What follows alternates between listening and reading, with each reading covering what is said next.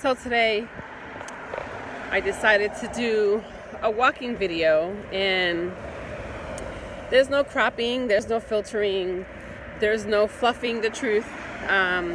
This is life, this is reality, and somehow we need to learn to stop desiring what everybody else has, or what society or social media tells us that we need to have in order to be happy. It's interesting because like many of you, I've been through a lot, and I still go through a lot, and not fluffing it, not coding it. It is what it is. Learning how to grapple with your day and still get up and feel good and be able to take a full breath is really what it's all about, right?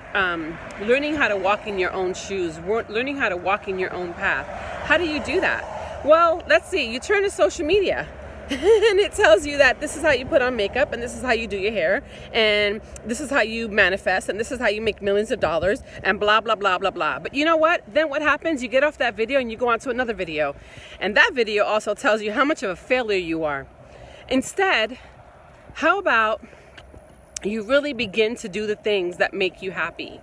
How about you begin to pay attention to what it is that you really want, and not just think about it and play it over in your mind over and over and over again. I mean, aren't you tired of beating yourself up? No, get up and do something different for you.